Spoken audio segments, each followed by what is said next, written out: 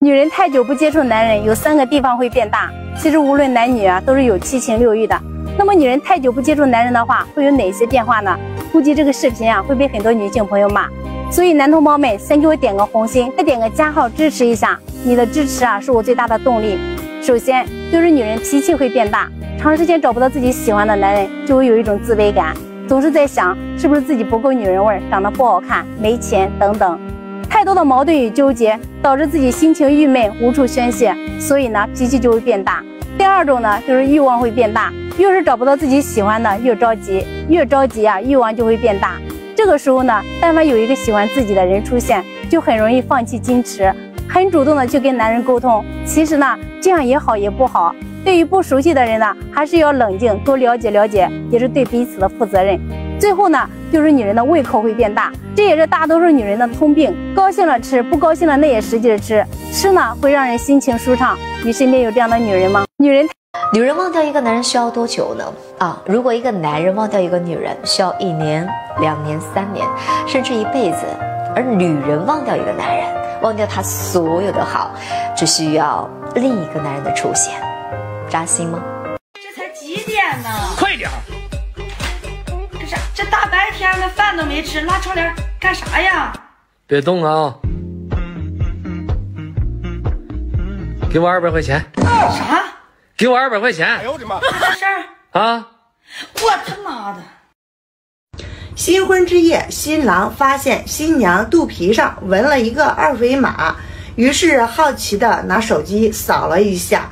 看到结果勃然大怒，一脚把媳妇儿踹下了床，第2天就拉着去民政局离婚了。你们知道这是为什么吗？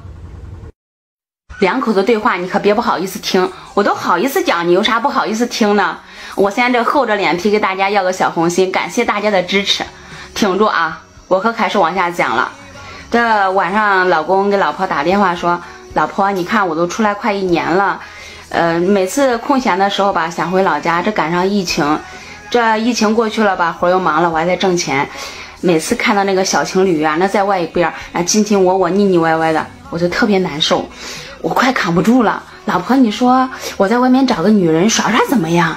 老婆说看你那可怜的样，我批准了，找吧。这老公差点惊出了鹅叫，真没想到老婆会同意，说老婆我太爱你了，对着手机屏幕啵啵了几下。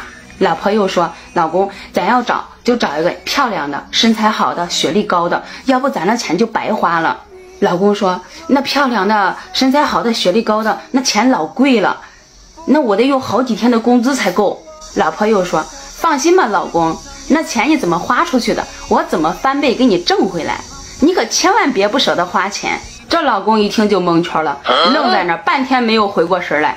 这是昨天晚上我一姐妹跟我说她的事情，我当场就给我这姐妹竖起了大拇指，你就是这个，太厉害了。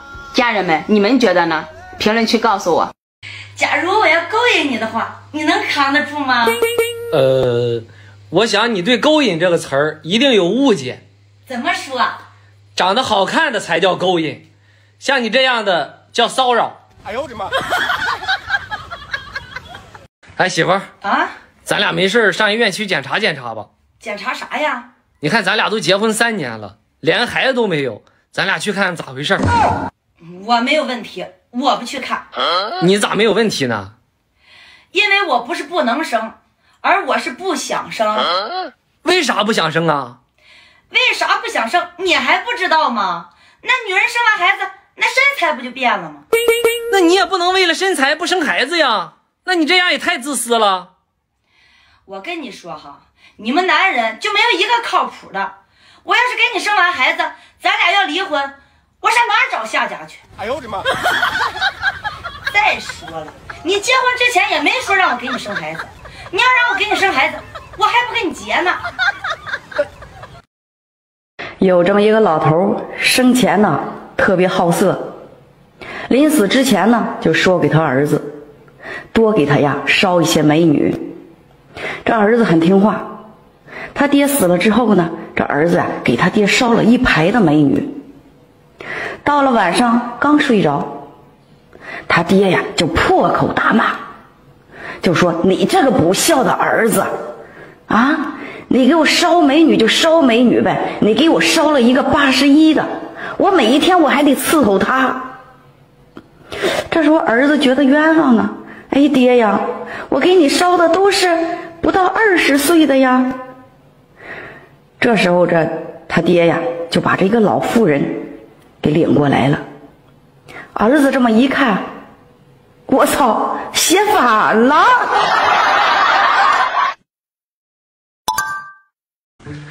你上我这屋来干啥呀？我要跟你睡，我不搁那屋睡了，那不有耗子，我害怕。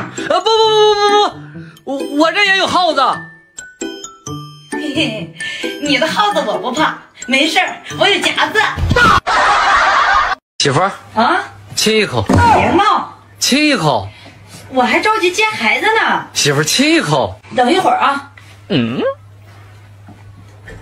喂妈，我俩临时有点事儿，你接一下孩子。哎呦我的妈！好嘞，来吧。媳妇儿你干啥呀？我只说亲一口。亲一口。哎，媳妇儿你别呀！哎，我怀孕了。不是咱俩都离婚3、4年了，你怀的哪吒，你能憋这么长时间呢？这再说了，我现在也有家，我孩子都已经2岁多了，你这太影响我生活了。我告诉你，你这肯定跟我一点关系没有。你叭叭完没？咋的？我来找你，告诉你我怀孕了，就是想告诉你，当年那个不孕不育的人是你。那怎么可能是我的原因呢？我现在孩子都2岁多了，那如果要是我的原因的话，我儿子哪来的？那怎么可能是？不是说好了，咱俩结婚的时候你再碰我吗？那我们什么时候结婚？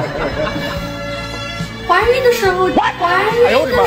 时候。不是，老板，你找我呀？你明天不用来上班了。老板，你这是要给我特批假期吗？你现在就去财务把工资领了走人。哇，老板你对我也太好了，你这是提前给我发工资吗？我的意思是，老板你不用说了，我向你保证，我一定努力工作，人在公司在，人走公司倒，我发誓我一定会干到公司倒闭的那一天。老板，你刚才要说啥？没事了，回去吧，好好工作啊。凭什么说你是女的？拿什么证明？掏出来给我看看。干什么？身份证啊？哎呦我的妈！哥哥，干啥呀？咱俩都分居1个多月了，我今晚想在这屋住。你想在这屋睡啊？你要想在这屋睡也行，不过我得问你一个问题，你回答正确了才能在这屋睡。什么问题啊？听好了啊，1到100里有多少个8？我算算啊。啊， 8、18、28、38、48、48、58、68。